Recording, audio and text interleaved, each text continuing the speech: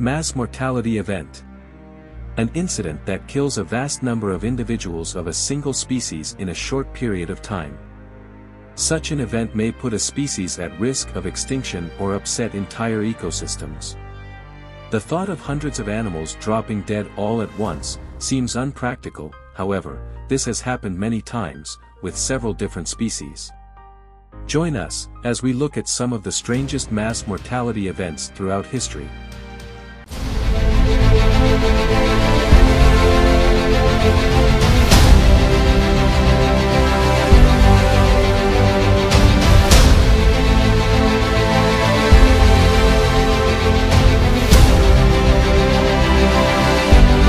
For our first mass mortality event, or MME.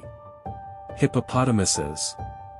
In 2004, an estimated 300 hippopotamuses in Uganda's Queen Elizabeth National Park died after drinking water contaminated with anthrax.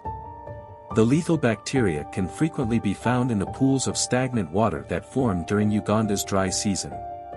The country has suffered from occasional anthrax outbreaks since the 1950s, and because of their semi-aquatic nature, hippos are particularly vulnerable to contamination.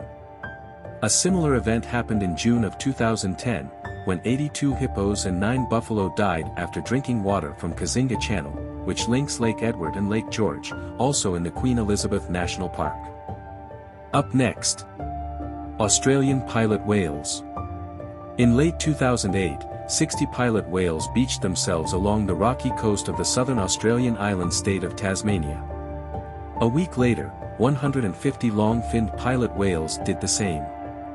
Then, in early January 2009, 45 sperm whales perished when they stranded themselves on a Tasmanian sandbar. And, lastly, in the most egregious in the string of incidents, 194 pilot whales and a handful of bottleneck dolphins beached themselves along the same coastline in March. By the time officials arrived at the scene, 140 were dead. Using stretchers, small boats and jet skis, more than 100 volunteers managed to save 54. But with 4 beaching incidents in as many months, scientists found themselves at a loss to explain why the majestic mammals had gone ashore. Next up.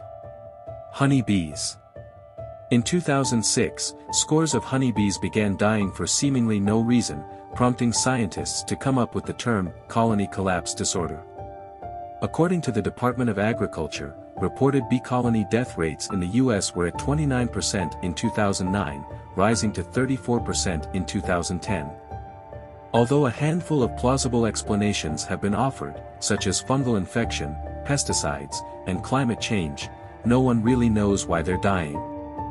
But it's not just honeybees. A study by the University of Illinois suggests that the 4 main types of bumblebee populations have plummeted more than 90% in the past 20 years. For our next MME. Bats with white nose syndrome.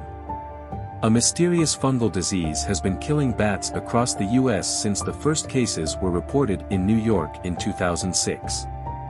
More than 1 million bats have died in the 14 states and 2 Canadian provinces where the so-called white nose syndrome has been identified in the nocturnal mammals.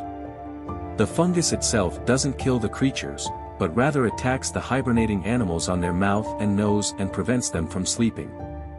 When they are aroused from their slumber, the bats leave their caves for food and burn up body fat reserves, eventually freezing or starving to death. Wildlife commissions across the nation have ordered the closure of hundreds of caves and abandoned mines until a source of the disease and a possible cure or treatment can be identified. The final MME on our list. Chilean birds and sardines. Over the course of 2 months in 2009, millions of sardines, thousands of flamingos, hundreds of penguins and nearly 60 pelicans died in seemingly unrelated incidents. First, it was the penguins.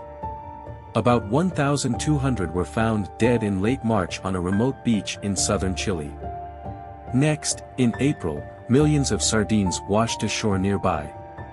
Then thousands of the rare Andean flamingo abandoned their nests in the north of Chile, leaving their 2,000 chicks to die in their shells. Lastly, in late May, nearly 60 pelicans were found dead on the South American nation's central coast. To make matters worse, at the time, no one could say for sure why these animals had died. While some pointed to global warming, overfishing, pollution or disease, most blamed Chile's especially dry and hot 2009 summer.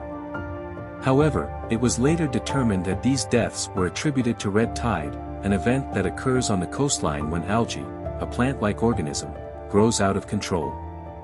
So, what did you think of the mass mortality events on our list? Did anyone witness any of these firsthand? Drop a comment and let me know. Thank you for watching.